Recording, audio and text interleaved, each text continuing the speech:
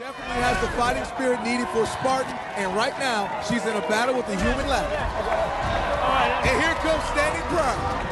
You hear me, Mike? Nod your head. Okay, good. Killer Mel making progress. She seems to have the technique down for getting over her teammates and getting through this obstacle. No, lean right, guys. Lean right, Kobe.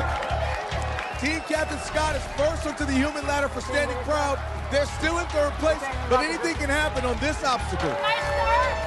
Showtime's Heather is sliding down the pole. She's the first athlete to make it up and over the human ladder. Sparring Spartans seem to have figured it out too.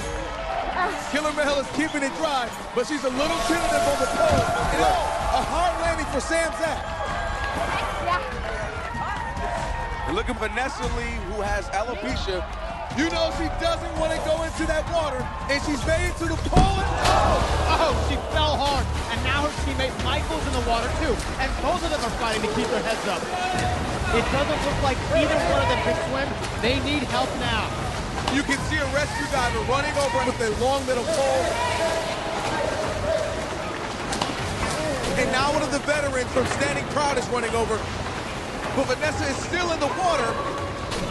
The diver's in the water. Okay.